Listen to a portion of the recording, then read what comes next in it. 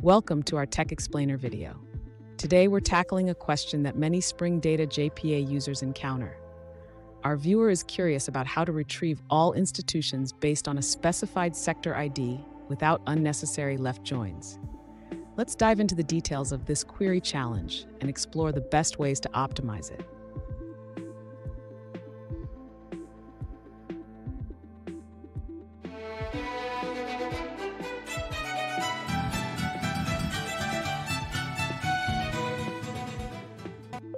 Welcome back to another technical video. Today we're going to be going through your question, answering it, and hopefully finding that solution for you.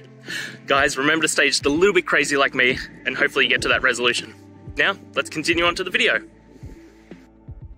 Let's address the issue of unnecessary left joins in your Spring Data JPA query. You want to retrieve all institutions based on a specific sector ID.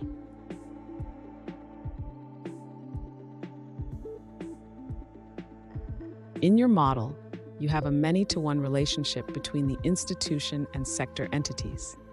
This is where the left join is being generated.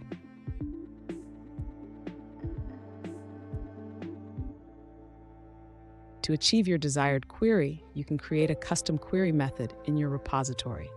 Instead of using find by sector, use a method like find by sector ID.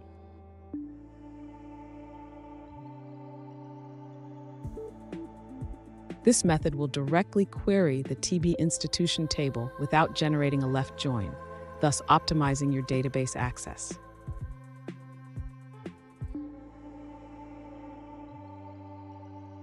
In summary, by using Find by Sector ID, you can efficiently retrieve the institutions you need without the overhead of a left join.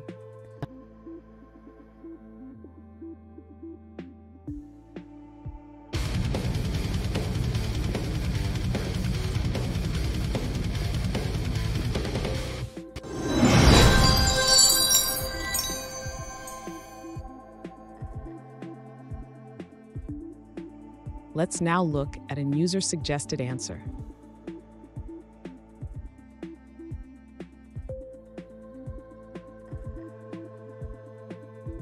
In Spring Data JPA, left join is the default strategy, even when using the entity graph feature. To avoid unnecessary left joins, it's better to use an explicit query.